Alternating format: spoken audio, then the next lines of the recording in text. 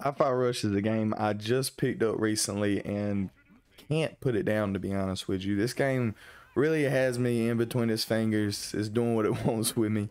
Every time I get home from work or I'm at home off of work, the only thing I can think about is playing this game.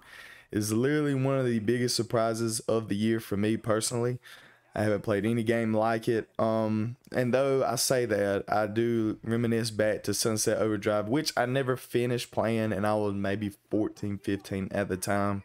So me playing Sunset Overdrive kind of, is a lost memory. But this right here definitely brings it back into light. So getting back into it, what I'm going to talk about is just my first impressions because I have yet to beat the game. But I am taking my time playing the game, getting through the story and things like that. But I'm going to talk about the story, what's going on, kind of like a first impressions, but also a review because this game is free if you have Xbox Game Pass. If you do not, it's going to be about $30 on, I believe it's on Steam, and $30 I guess if you don't have Xbox Game Pass, you just have to buy it on Xbox. It is not on PlayStation, sadly. I wish it was because this is definitely a game I feel like everybody should enjoy. It's made by Tanga Studios, I believe, which is the same people behind The Evil Within. They just came out with Ghostwire Tokyo, which didn't really get a lot of hype, and I think it had mixed reviews in all honesty, but in my opinion I really liked it. It was a first person shooter, ghosts, had a bunch of lore with Tokyo, Japan type things, and I actually enjoyed the game. I finished the whole game, went back, actually started replaying it. I liked it. It was one of my favorite games from last year. And this game right here is not up the alley of them. They've made, kind of first person, third person horror games. This is off the rails, something completely different than what they're known for, but it is actually very good. Bethesda put it out. So this is kind of like a cartoony, doesn't take itself too seriously, rhythm based type action game where everything moves synchronized to a beat or tempo, and you as the main character, his name is Chai, kind of gets a music player stuck in his chest, and it's supposed to be he becomes a defect, labeled as a defect, and they're trying basically to kill him. And that sounds a little bit, harsh, but it's a little bit more lighthearted than what it is. But going through the game, the dialogue is all good. The music, the soundtrack, which is a really big thing for the game, is honestly great. You have a streamer mode and non-streamer mode. It doesn't matter which one you play on. Both of them sound really good. The original soundtracks, I'm trying to tell you, are actually really good. So you could play either way with the copyright music or not, and you're gonna enjoy the music. It's not trash music that you're like, what am I listening to? No, everything looks good. The game looks good. Like I said, it's real cartoony, so you can't be thinking that you're coming into a realistic type game. It's real cartoony, kind of anime stylish, but the way the game plays out when it introduces it doesn't just bombard you with all the mechanics of gameplay and the tempo, and it is kind of hard to get used to once you start playing if you're not, I guess musically inclined. But they have a lot of help. It gives you a lot of help. You can look at the environment, which moves with the beat. Chai himself moves with the beat. Everything moves with the beat, so it kind of keeps you on tempo. But one of the big things about it is that when you're attacking on beat is a big thing, to deal more damage to enemies.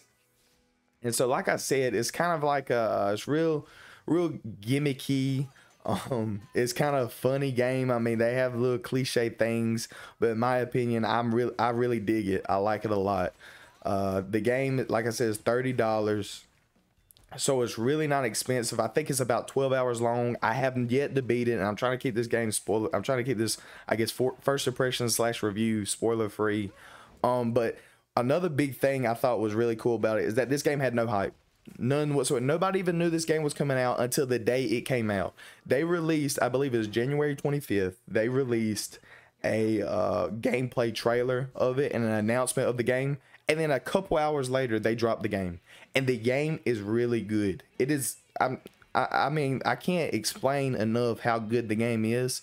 It's just honestly, in my opinion, is one of the top, and you can't call it an indie game because it's really not indie. These are pretty big, this is a pretty big company that made the game, but it feels like an indie style game, but it's really good.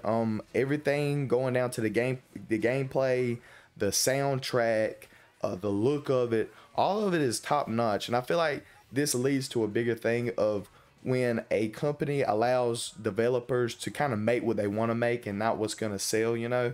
I feel like recently a lot of the companies have been just trying to go for what they think is going to sell the most, or what's going to be the best, or what's going to, you know, bring in the most hype.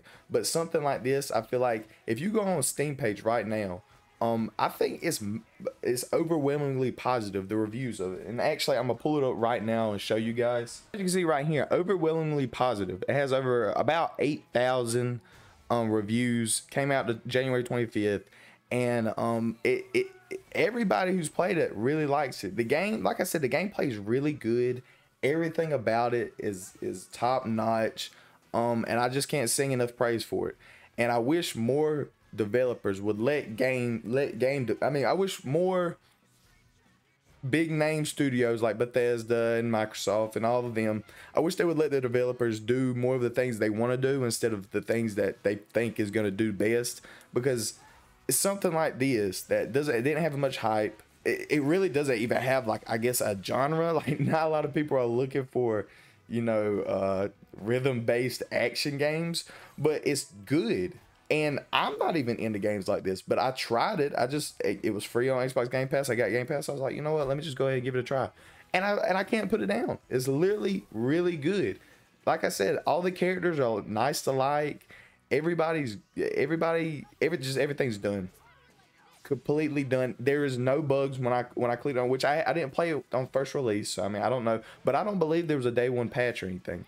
This game came out, it released, and it was finished. There was really no problems. I haven't had any glitches. I haven't had any, you know, anything that looks weird. Haven't had any bugs happen. Everything is good. And this is, I feel like this right here should be kind of like the standard for today's gaming. Instead of the free to play, I'm gonna bombard you with battle passes and everything like that.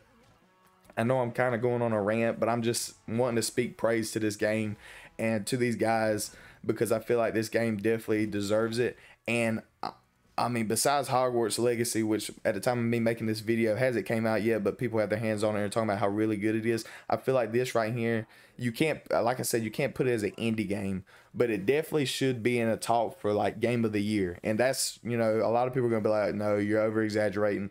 And I'm being honest, I'm not. This is actually a really good game that I think is definitely worthy of it. And like I said, with the surprise and everything like that of how they did everything, I believe it should be in the conversation for game of the year.